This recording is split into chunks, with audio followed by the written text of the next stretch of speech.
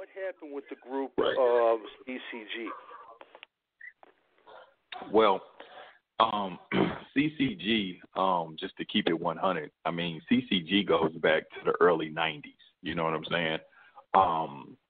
We, excuse me, literally in the beginning, we were like the Wu-Tang Clan.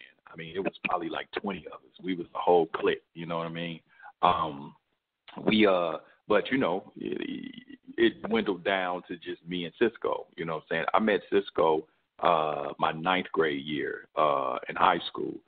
We met up at Lincoln in Kansas City, Missouri, and you know, we just hit it off right off the back. I mean, we both had that same drive. We had that same tenacity, and we were both dreamers in terms of when it came to music. Honestly, Sisko was the creative force behind CCG. He did all the music. He wrote all the verses. He conceptualized all the songs. Not that he wrote all the verses, but he would basically come to me with, you know, songs with just, he already did the beat. He already came up with the concept. He did his verse, and all I needed to do was fill in the verse and write mine. You know what I mean? So that's how he was always the creative force. I was more or less kind of like the face and the mouthpiece of the group.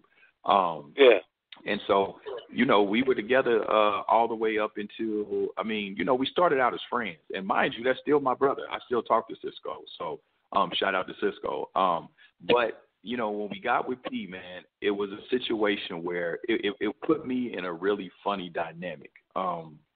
Because what had happened was, by the time when I made contact with P, me and P, we talked on the phone like damn near every day for probably 2 months up until the time that he actually flew us out to California.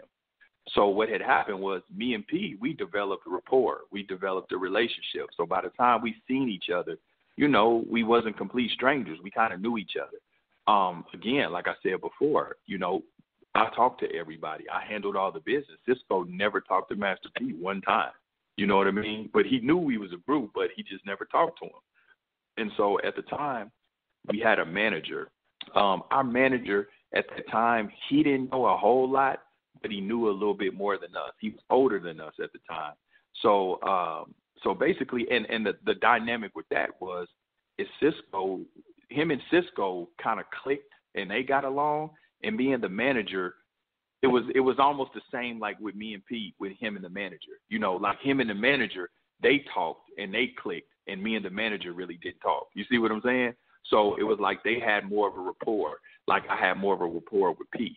So when we got out to California, you know, man, listen, I mean, Sisko, you know, he has a strong personality, you know what I'm saying? And just, you know, truth be told, him and Pete just didn't get along. They just did not mix. Pete didn't like him, and he didn't really too much care for Pete, to be honest with you. And Pete made it be known. And he let it be known, you know, to me. He was like, man, I don't want to do this shit. He was like, you know, I'm cool on this no limit shit. I can go back to Kansas City. And the thing about it was, the manager at the time, he was on Sisko's side. He was like, you know what I'm saying? Yeah, man, y'all just come on back. That ain't for y'all. So you see the dilemma it put me in. Because it's like, damn, this is my friend, you know what I'm saying? You know, kind of like a childhood friend. This is my group mate. But at the same time, me and P is good. You know what I'm saying? I'm like, I don't see it like y'all see it. You see what I'm saying? So, and you got to understand, I'm like 17, 18 years old at that time, trying to make that type of decision, you know, and I come from a gang culture too. So to an extent, you know how it goes. It's like, well, shit, you know, I kind of, because P asked me to go solo. P wanted me to go solo, but I wasn't confident enough at the time. You know what I'm saying? Because as I said before, Sisko was the creative force. He was the one that did everything, and I just did my verses after he did everything. So I really, you know, and I can't say, to be honest with you, which obviously I didn't do it, but, you know, I come from a gang culture, so I was kind of on some PU, my nigga, you know what I'm saying? But I came with him. I kind of got to leave with him. You know what I'm saying? It got to be both of us. You know what I'm saying? Now, you know, you fast forward to, you know, once I became an adult, and from an adult space and a more informed, mature space, I would have handled that situation differently. You know what I'm saying? I would have told, you know, Sisko, hey, check this out, bro. You know, I'm going to go ahead and go do this thing, but, you know, stay cool and wait right here, and I'm going to pull you in. You know what I'm saying? Once I get my feet planted good. But, you know, 17, 18-year-old kid with no reference point of really how to handle that situation. You know, I did what came natural, and I stayed true to my partner, and, you know, did it independently, which I'm not mad at that either, because although we didn't get the, you know, the fame, obviously, and the accolades being, you know, from actually putting out a record on No Limit, we made a lot of money independently.